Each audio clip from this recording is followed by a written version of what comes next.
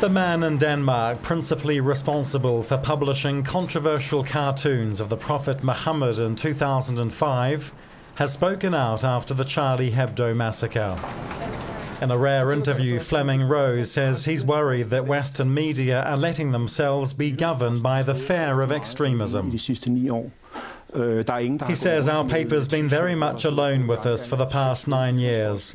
There's been no Je suis Jyllands-Posten t-shirts in the same way we've seen with Charlie Hebdo. We still have comprehensive freedom in the West, but we've generally moved towards greater fear, and I'm concerned where it will stop. This culture of fear is in effect the very fundamental basis of dictatorship, he says. The cartoons in the Danish paper sparked a violent reaction at the time, and it recently decided not to reprint any Charlie Hebdo cartoons.